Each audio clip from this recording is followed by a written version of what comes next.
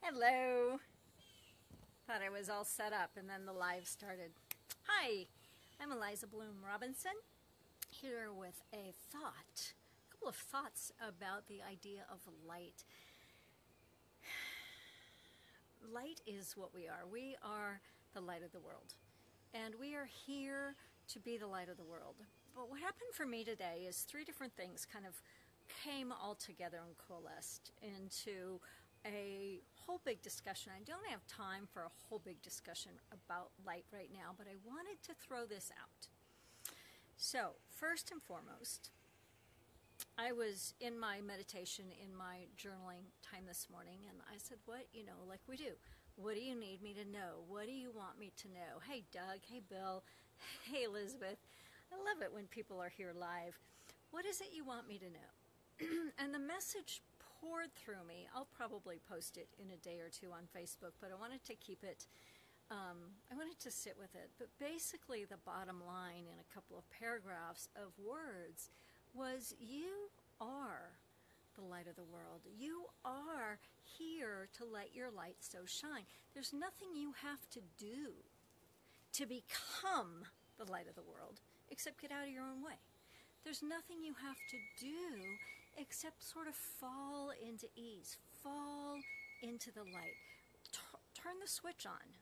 I got this whole great message about flipping the switch, and it reminded me of a story that I used to tell. It came out of Greg Boyle's book, Tattoos on the Heart. And the bottom line was really that a young man had the experience, I think he had a dream, had an experience of walking into a dark warehouse and could see absolutely nothing. There was no light whatsoever.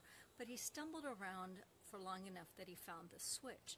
And so he flipped the light switch on, and of course, let there be light. And there was light. But the story got really heartfelt when he said that his brother, who had just been killed in a gang incident, wasn't on the planet long enough to realize there was even a switch for the light.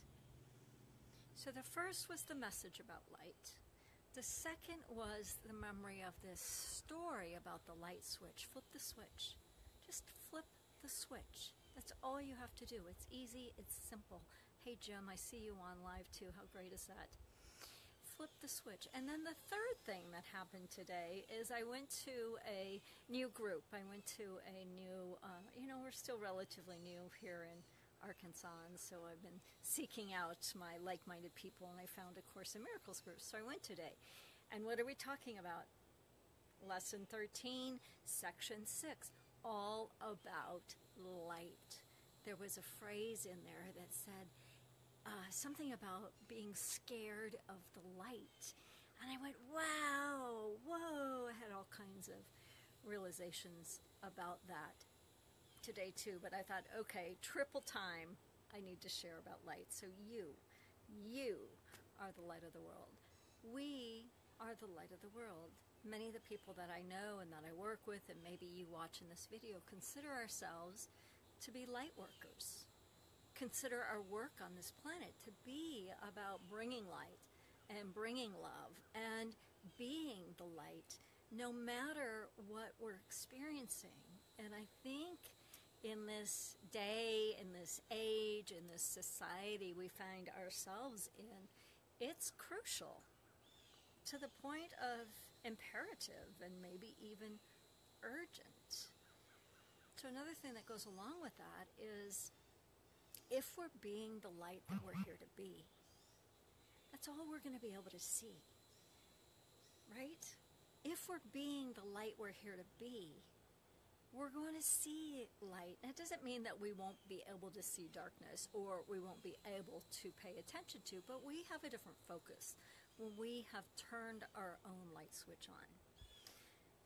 A couple of things that will happen when we turn our own switch on and we pay super close attention, we become very diligent and vigilant in our thoughts, right? Is we will lose judgment. It won't be there because we'll be seeing with the eyes of the light. where there is no right, there is no wrong, there is no them, there is no us, there is only light.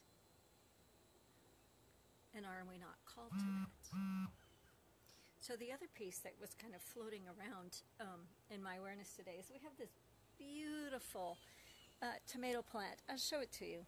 Oops, can I find it? It's beautiful. It's growing here on our patio, and a couple of days ago it had, 7 or 8 beautiful, gorgeous tomatoes on it. One of them was bright, bright red, just so ready to be picked, so ready. I was like, I knew, like the next morning it was being picked and it was going to be our BLTs for dinner. I'm like so excited. I get up the next morning, gone. It's gone. Well, I'm like, So I find myself in a battle with the squirrels or the chipmunks, whoever's getting my tomatoes. Right now, there's not a single tomato on the plant because even this morning there was one that they ate out of. They ate and then they left it here. They got it off the bush and they left it on my railing. That is so rude. I am in so much judgment, right? So I'm practicing my spiritual practices. I'm practicing my daily practice. I'm practicing what I preach on my environment.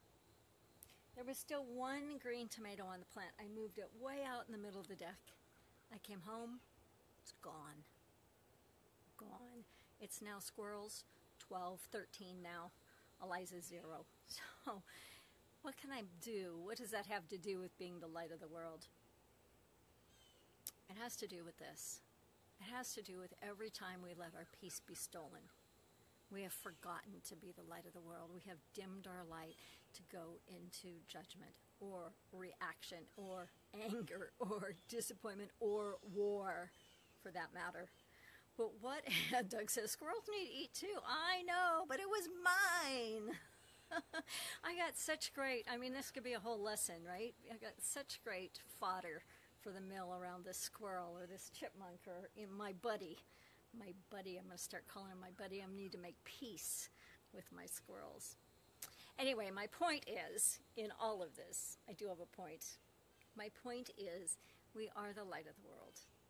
And when we flip the switch and become that light, there is nothing that can disturb the calm peace of our soul. There is nothing that can happen that can rock us off of that place of being light. I am the light of the world. Often I know it. Sometimes I don't. You are the light of the world. I know that more often for you sometimes than I know it for my own self.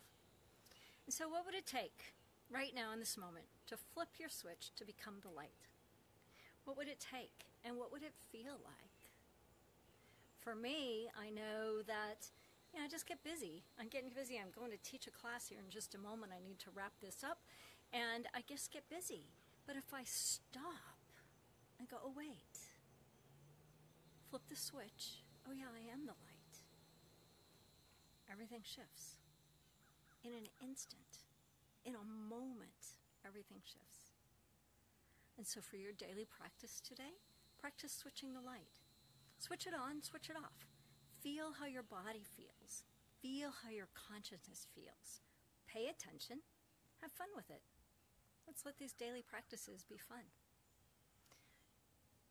You are the light of the world. And I'm so glad you've shared a moment of your time with me.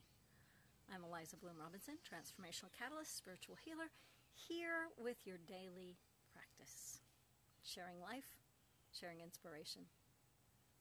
Till next time, bye-bye.